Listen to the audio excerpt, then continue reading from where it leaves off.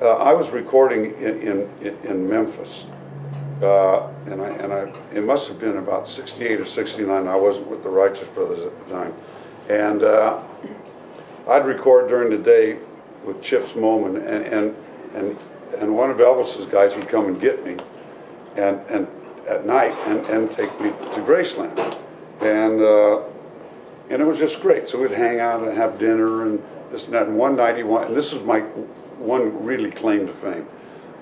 He said, tonight we're going to go to the movie show. And all the stories you heard that he would rent the theater, well, that was the truth. He'd just rent the theater, so it was just us. Well, him and the boys, you know, the Memphis guys. And so we walk outside to go to the theater, and there's Elvis's limo. So Elvis said, Bill, you know, you get in the back.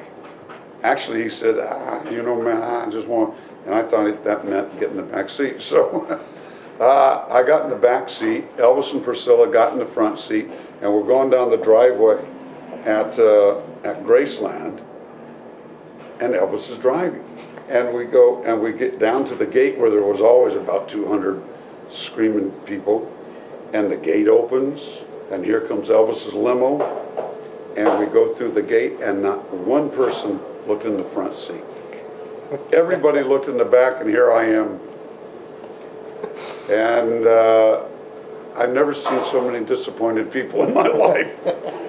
But that was the first time, you know, like really kind of hanging out and spending some great time. And then when I was at the Sands Hotel by myself, and this was before he started in Vegas. And Elvis in those days was really kind of the Howard Hughes of rock and roll. Nobody ever saw him. He wasn't doing shows. He was just hung up doing all those movies. I used to do a thing in my show where I would do a thing about Elvis. I just want to tell you, man, and I never understood a word he was saying, and his boys beat me on it. And so I'm at the Sands Hotel. I had to understand this is like in '68. You know, Vegas was a whole different deal. And Maynard D is about 80 years old, and he brings me a note about 10 minutes after I'd done this Elvis thing, and the note says, he's here. I said, well, who's here? I said, because Elvis is never anywhere. I said, I suppose Elvis Presley's here. And from the back of the room, Elvis jumps up and starts singing something. You know I can't be found. And the lights went up, and the place went, without exaggeration, went up. It took me about 20 minutes just to get him back. And so a couple of times he came into Vegas to see me. Then when he opened at the International, I had finished up my run in Vegas at the Sands Hotel, and I ended up over where Elvis was, and I always thought that Elvis probably said, "Listen, I want Medley here," because every time he was here, oddly enough, I was in the lounge. I was there, and I went there. I was there like 2 years, and I had to redo my deal, and they said, "You can be here as long as you want. You can do anything you want." So, and one night, see, because Elvis would go on at 8, I'd go on at 10, Elvis would go on at 12, and I'd go on at 2. And I'm doing my 10 o'clock show, and Elvis was walking, you know, back through the kitchens and the stuff, and he walks past my showroom in the back, and I'm doing Lovin' Feelin', and he used to do Lovin' Feelin' in his show, and he stops the guys, and he says, "Hey, Bill's doing my song, man." So they come in the back door, and I'm on stage, and when you're on stage, it's like you're in your living room at night, and if somebody walks in, it's really kind of startling. You know where everybody is, and there's some rustling from the side, and here comes Elvis Presley, and about 4 of his bodyguard, 4 of the Memphis guys, and he just walks by me and hits me on the arm, says, "Hi, Bill," and keeps on going. And I don't know what the bodyguards were. I didn't know if maybe he thought I was going to jump him.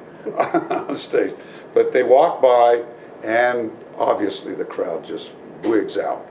Now, and I don't say anything. And he just walks off.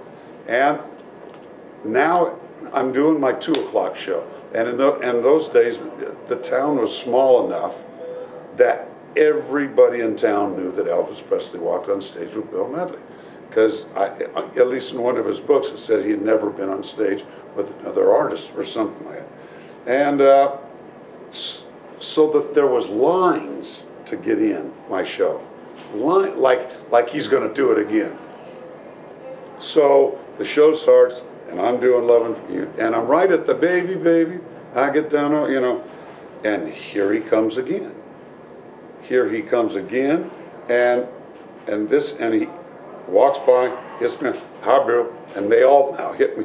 And now he had like 8 of his Memphis guys and about 10 of the security guys at the hotel, and they all walk by, hi Bill, and if you know, love me like you, and I'm trying to do the song, and so finally I get done. The place, I mean, people are throwing babies out of windows. I mean, they are literally going nuts because that's what they were, and didn't think they were going to see it. But and so finally it calms down. I just stood there. It was almost a Jack Benny moment, like one of those. Just waited. They finally calmed down. I said, okay.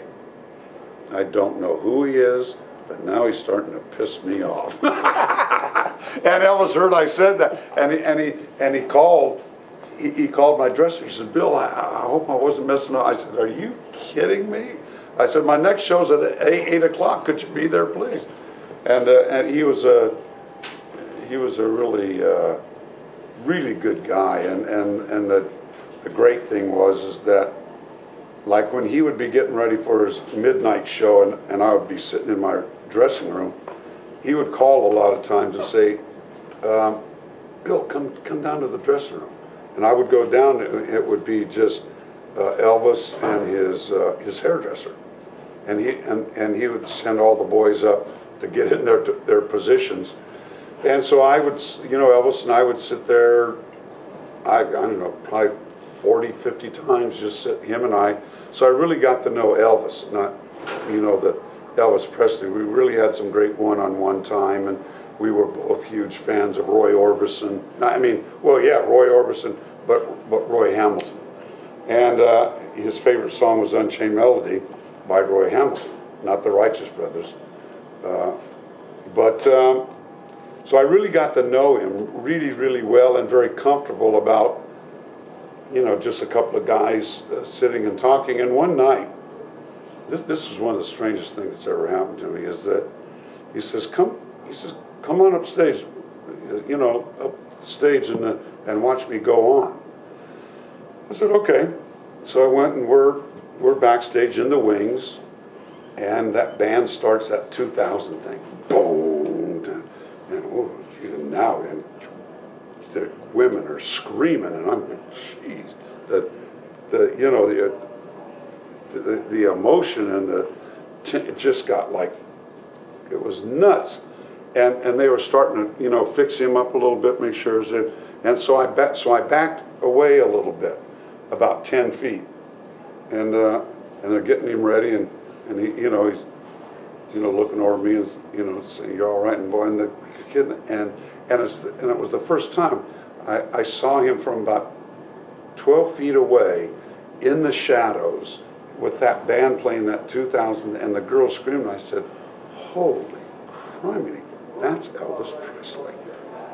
You know, I got so comfortable with him that I got so excited I almost went on.